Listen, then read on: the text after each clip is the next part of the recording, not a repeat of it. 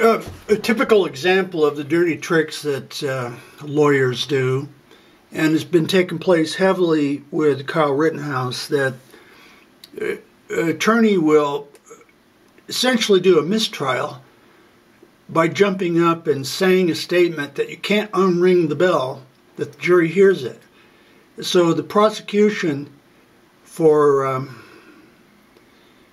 Ahmaud Arbery, she jumps up and says, asks witness Lindy Kofer, do you believe that someone stealing is deserving of the death penalty? Okay, that's why they're now calling for a mistrial in this case. You cannot say that to a jury. Hogue also asked the judge